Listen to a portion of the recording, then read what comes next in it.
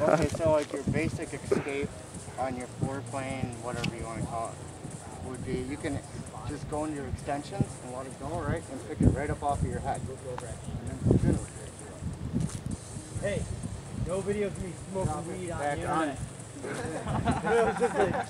You have no idea how bad Right, now there's this other one. I think it's a lot cooler because it actually like wraps around your neck instead of just coming off, so you get like a little more flair with it. So when you go into your like extension, you can grab it right here and wrap it around your neck. Lighter. Lighter. Lighter. So that again, it looks like this. And then you get this position for this one hand above your head where you can keep this thing spinning above your head with one hand. What I find easier is I keep my fingers, my two fingers on this side of the knot when I spin it. So I'm not in the middle so it doesn't bend in there or anything. So you can also get into that like this too. So above your head, right, you're going to spin with it, you're going to release, and my two fingers are going to keep working at one point. And I can just keep that thing going over my head like that with one hand. That is awesome. And then you can like put it on. Contact it down on the arm.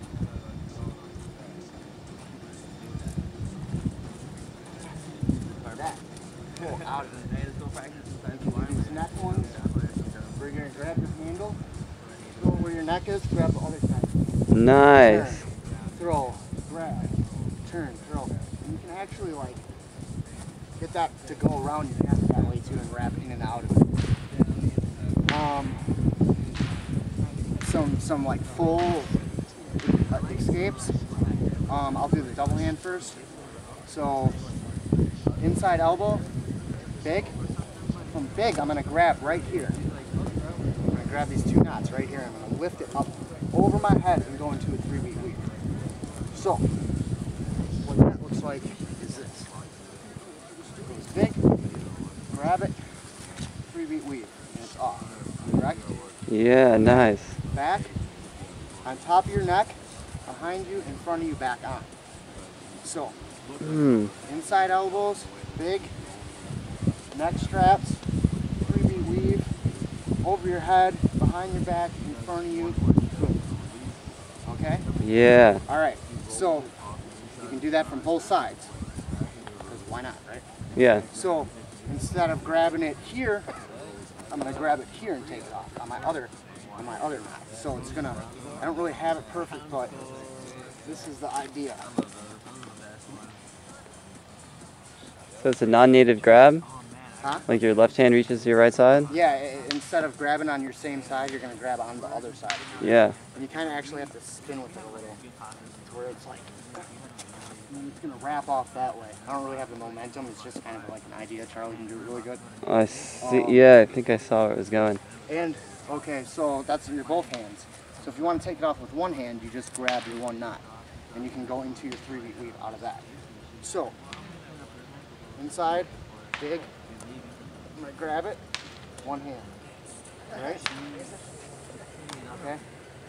And then after your one hand, you can, one hand, wrap right here, and you can throw it on right there. Yeah.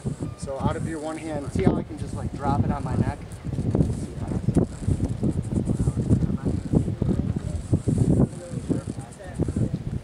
Or you can go around your neck like that. Nice. Spin out. Yeah. That was a good one right there. That was beautiful. Oh, and like super big koi stuff, right? Like all stuff you can do with koi, you can do with like super big hammer. So once you can get it off, right? You got all this koi stuff. So you can even get like your Cyro meltdowns. So you gotta space out your hands a little so you can get your ISOs, but you know what I'm saying? Yeah, You nice. just throw it over, because when you're going over your neck like that as well, like boom, see how that cord's wanting to wrap right there? You can wrap it right out of that move and just whoop right into it.